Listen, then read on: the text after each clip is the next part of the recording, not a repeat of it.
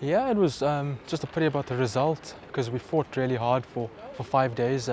Obviously, it didn't start great, conceding 500 in the first innings, but I thought we did really well to fight back and compete throughout. And it was just a pity that we couldn't quite get the job done on day 5. Yeah, it was really good. I enjoyed the experience. It was an incredible experience. It was really tough, but I really enjoyed the challenge. And yeah, with both bat and ball. And yeah, it was just unfortunate about the results, but it was a great experience. It was awesome. I was absolutely over the moon, and of course I told my friends, family, and they were chuffed.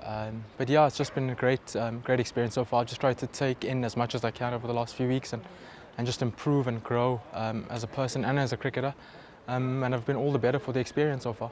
Yeah, look, I think we really would have wanted to have won my first Test match and made an impact with both bat and ball, but it wasn't to be. But yeah, look, I'll take the start and hopefully I get in the team for the next game. But if not, I'll definitely be backing the boys and I'm sure we'll look to carry through some of the momentum from last game.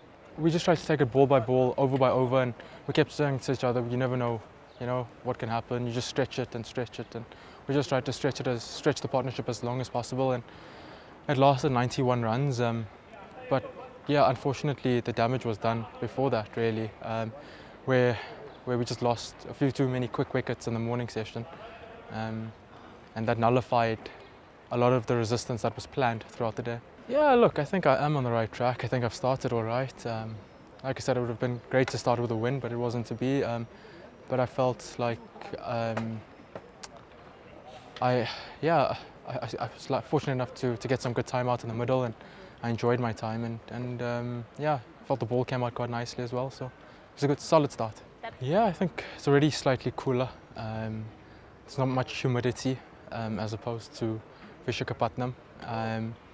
But yeah, look, we'll just see what conditions allow us to do and that sort of thing when the game starts. I don't think we'll look too much into it beforehand, but yeah, we'll just try to adapt as well as possible once the game starts. Yeah, I think we're still in a good place because the guys are still looking to grow. We're looking to enjoy being uncomfortable, and we know that the subcontinent is uncomfortable.